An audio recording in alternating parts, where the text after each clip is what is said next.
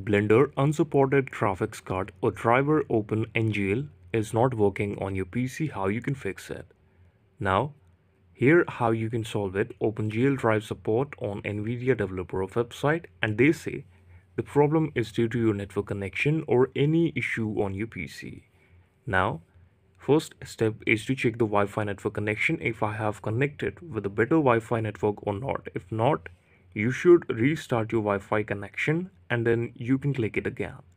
After this option, click simply on the start button of your PC to restart your device. Let me just do that.